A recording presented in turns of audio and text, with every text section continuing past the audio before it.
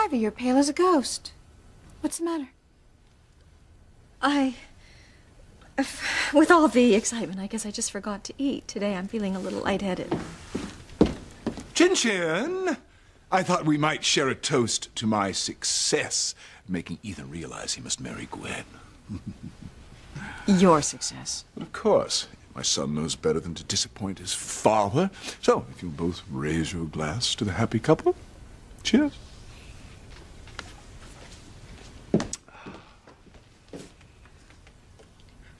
I'd hold off on that bubbly. Gwen isn't laughing anymore.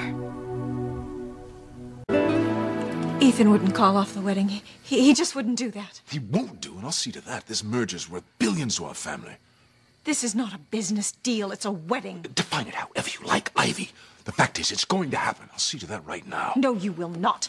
If he's going to talk to anyone, it will not be you. Well, why the hell not? I'm his father. Would you two just shut up?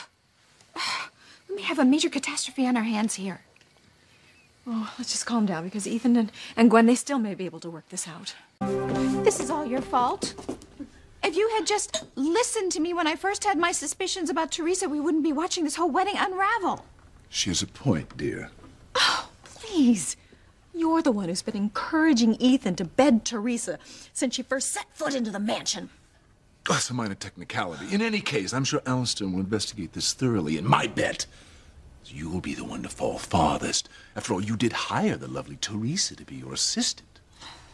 I think the first person Alistair's going to want to talk to is Pilar. Well, it's obvious she got her little trampy little daughter to go after Ethan so she could have a rich son-in-law. That is ridiculous. Pilar would never do that sort of thing. You must forgive my wife. She's very close to the hired help. Oh, I'm very close to the hired help. That's a laugh. I couldn't agree with you more about Pilar. I'm sure Father will stop at nothing to get to the bottom of this. But who knows?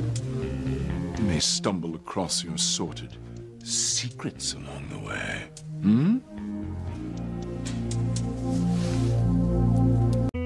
You were right all along, Mother. Ethan just called off the wedding. He is in love with Teresa. Oh, Gwen. Don't you worry, Teresa is not going to get away with this. I swear to you, you will be Mrs. Ethan Crane. Listen to Mommy, dearest Gwen. No son of mine is going to marry the housekeeper's daughter.